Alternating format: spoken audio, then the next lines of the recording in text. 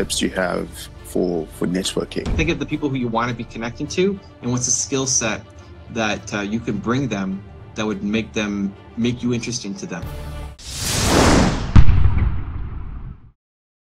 Hey, TJ.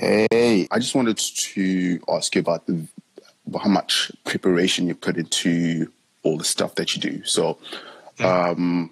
For example, we all know Kobe hit the gym and he'd be putting hours in for one game.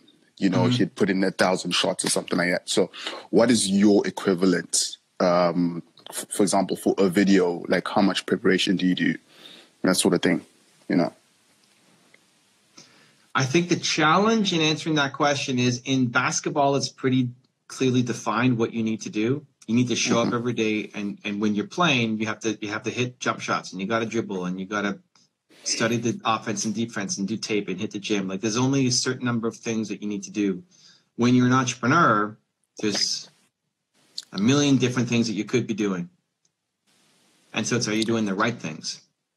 So what are you struggling with in terms of your preparation? Well, the one thing that I have been doing is, I started an Instagram page for people that are dealing with mental health issues, basically to help you take the first step in the right direction towards being your best self, right? And it's something that's very important to me because I've dealt with that at some point. And one of my challenges is, okay, how can I be the best at doing that?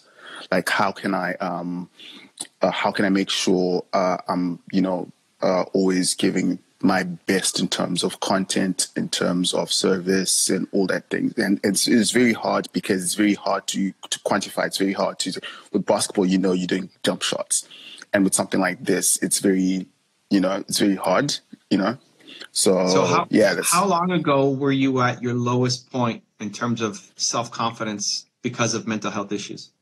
How long ago? I was like 4 years ago. So the best content you'll make is you talking to you 4 years ago.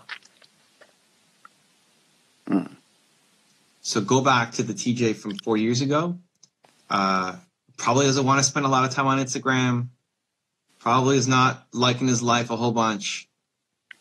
But imagine that for whatever reason, somebody showed the you of 4 years ago this Instagram page, and you look at one post, and that post has to speak to you, has to move you.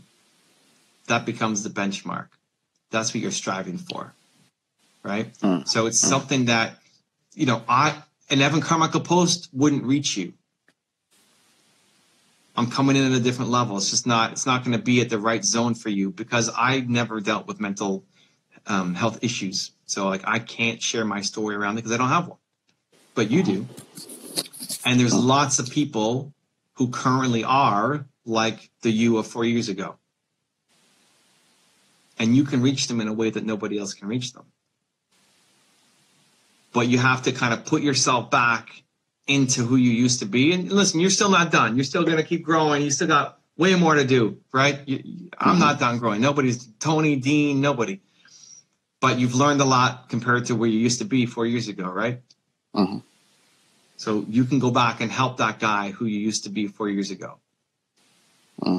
That's what you need to post. And whether it's a video message, whether it's a inspirational quote, whether it's a picture, a video, whatever, it's got to be something that if you happen to see it 4 years ago when you're at your worst of your worst, that it would pull you out of it and make you feel like maybe there's some hope.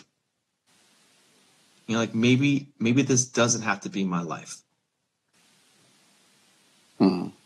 That becomes the acid test. So like would the you of 4 years ago subscribe to the Instagram page that you're creating?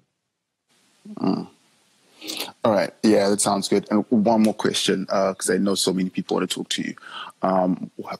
What tips do you have for networking? Like being for you, you're obviously now in the circles of, people that you probably at one point looked up to, but between now and I'm an introvert like you are, so it's it's very hard for me to network. What networking tips do you have for introverts? So I think it starts with figuring out what is a skill set that you have that can be valuable to other people, a skill set or knowledge set that you have that's valuable to other people. So I got started on my path of making YouTube videos, and then I became pretty good at YouTube. And then I started featuring people who I looked up to. And then I ended up doing partner kind of deals with them to use their content, right? So Tony was the first big one that we did. And we've been working with his team for 4 years or something. And then that, Tony led to another person, led to Dean, led to Brendan, led to tons of different people that over the years I've worked with. That then leads me to being, I give tips. I give even today. So like while I'm backstage, sitting down while people are on stage presenting, I'm backstage and I'm looking at the YouTube channels of Robin Sharma and Dave Hollis and Lewis Howes, and I don't know, like there's 10 people who I looked at today who I just sent a DM to on Instagram or an email to and gave them feedback. I took Robin Sharma's thumbnail and redesigned it and said, if you do your thumbnail like this, it'll perform better. Same thing for Dave Hollis. Looked at his most recent thumbnail and said, this is not performing. I know this is, I haven't seen your data, but I know this thumbnail is not performing well. Make it like this. And I redesigned his thumbnail and said, just value, right? And I'm not getting paid to do that. But it leads to things, right? It leads to, that's how I got invited to Brendan's event last year to speak. And then they liked me. So they brought me back this year to speak. And now they want me to go to their mastermind to plan the next decade next week. So it's what's the skill that you can bring the people that you want to connect with that is valuable to them. A lot of what I do is talk about belief, right? That's my one word. It's all the content that I make. But it's also similar content to what Brendan and Dean and Tony teach, right? I'm not going up to Tony and saying, Tony, you need to believe in yourself more. I'm not, maybe I haven't got the courage to do that yet. But Tony, I can fix your YouTube channel easy, like 100%, no doubt in my mind. So what's the skill set? Think of the people who you want to be connecting to, and what's the skill set that you can bring them that would make you interesting to them, right? And then in general, so I hate networking events. It gives me anxiety. I can relate. I was Whistler. I was in Whistler 2 weeks ago. I don't know if you were on the lives or anything when you saw that, but yeah, I saw that. Ed Milet and Indy Frisella, invited me to Whistler to speak at their event. And I had David Goggins before me, and then Peyton Manning after me. And that was the lineup. It's like, I got to speak in between David Goggins. And David Goggins is like the most intense human on the planet. And then Peyton Manning is like greatest quarterback of all time. And I'm in the middle of all that. It's like, holy Christ. Anyway, on the first day, there's a networking event, which I hate, like just causes me anxiety.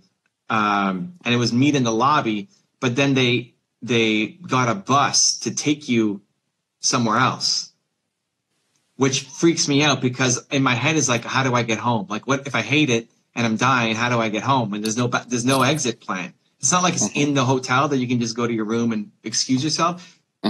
You have to get on the bus with everybody, and you got to go home on the bus with everybody.